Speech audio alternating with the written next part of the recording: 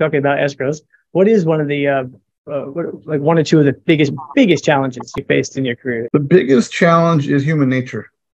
Okay, when you're Human young nature. and dumb and full of whatever, you want to grow.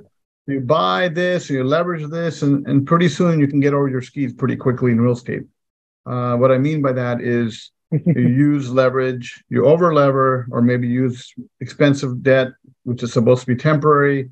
Suddenly the rents take a hit, or more importantly, you have vacancies, and suddenly your water heater goes out, and now you're in a cash squeeze. And if you get too much of that going on, you take an equity or asset with equity, and you could still be in a world of hurt, and might have to sell it at a distress or whatever. So getting over leveraged and getting over your skis is human nature. When you're growing and young, you go. Right. So Bulletproof, right? most people I've seen make a huge amount of money with the highest net worths, which I see a lot of financial statements in my bridge loan business.